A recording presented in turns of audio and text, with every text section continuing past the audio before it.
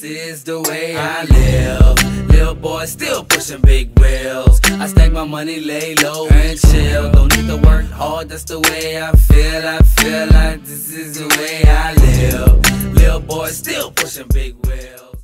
Your first step when deciding which size lift you're going to run is measuring the outside diameter of your wheel and tire combo.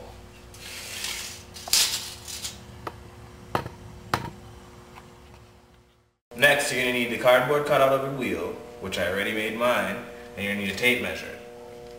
Set your tape measure so that it's centered in the wheel hub going down.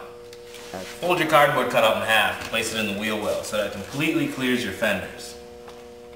Read the measurement on your tape, and that's what you'll need to lift your car.